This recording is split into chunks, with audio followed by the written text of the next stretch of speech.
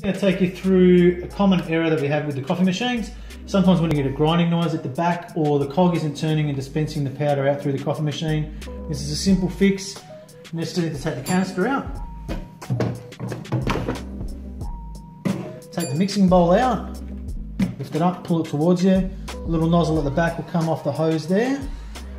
Then we're going to remove this cylinder to reveal the propeller behind it. Sometimes you need to take the hose off. A lot of the other times you can just turn it so the little lugs at the back turn around anti-clockwise, pull it towards you and it'll come off and reveal the propeller behind it.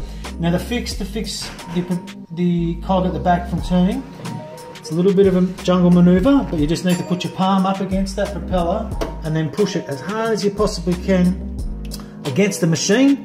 You won't hear it or feel it move.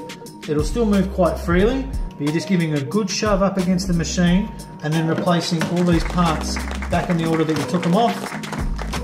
And then once you've done that, run a coffee off it and you should be back in business. Thanks.